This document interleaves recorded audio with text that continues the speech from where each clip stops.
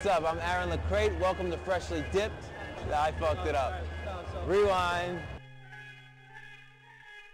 We started off, we were the first brand, not to toot my own horn, but we were the first brand to take DJ culture and music culture and make it into boutique fashion.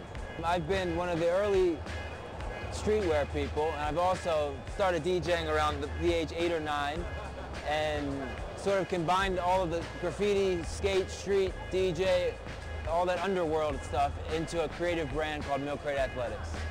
I've been doing all this stuff since I was a little kid. We had a skateboard shop out of the basement of my parents' house.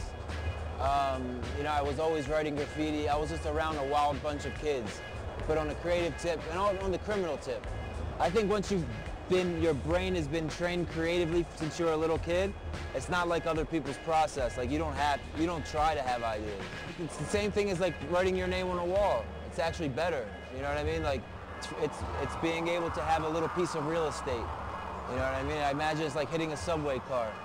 For me, all that, not that I did that stuff, but I wish I had. I was in Baltimore, I wasn't in New York. It's everything, it's psychology, it's art, it's fashion, it's identity, it's branding, it's everything that excites me all in one, you know what I mean? It's a design, it's a way to get up. I've been here for quite a long time, still consistent with what I'm doing.